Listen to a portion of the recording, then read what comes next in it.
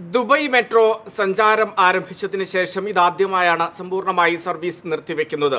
ഇനിയൊരു അറിയിപ്പുണ്ടാകുന്നതുവരെ മെട്രോയും ട്രാമും service നടത്തില്ലെന്നാണ് RTA വ്യക്തമാക്കുന്നത്. RTA ബസ്സുകളിൽ യാത്ര സൗജന്യമായിരിക്കുമെന്നും Dubai roads and transport authority അറിയിച്ചു.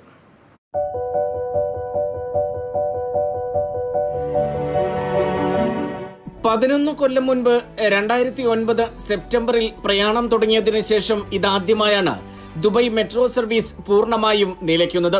മെട്രോ ഗ്രീൻ ലൈനിലെയും റെഡ് ലൈനിലെയും സ്റ്റേഷനുകൾ എല്ലാം ഇനിയുള്ള 2 ആഴ്ചക്കാലം അടഞ്ഞുകിടക്കും. ദിനംപ്രതി ആയിരങ്ങളെ കൊണ്ട് നിറഞ്ഞിരുന്ന സ്റ്റേഷനുകളും എസ്കലേറ്ററുകളുമെല്ലാം നിശ്ചലമായി. മെട്രോ ട്രെയിനുകൾ യാർഡുകളിൽ വിശ്രമത്തിലും.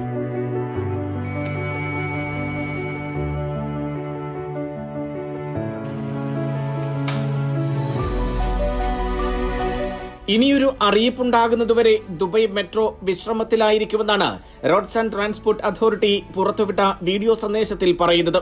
മെട്രോ സ്റ്റേഷനുകളിലെ റീറ്റെയിൽ സ്ഥാപനങ്ങളും താൽക്കാലികമായി അടച്ചു. പൊതുജനാരോഗ്യത്തിനും സുരക്ഷയ്ക്കും മുന്തിയ പരിഗണന നൽകിയാണ് മെട്രോ സ്റ്റേഷനുകളുടെ കവാടങ്ങൾ താൽക്കാലികമായി അടച്ചിടുന്നതെന്നും RTA വ്യക്തമാക്കി.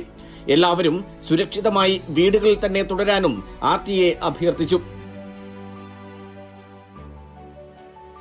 NTV Dubai.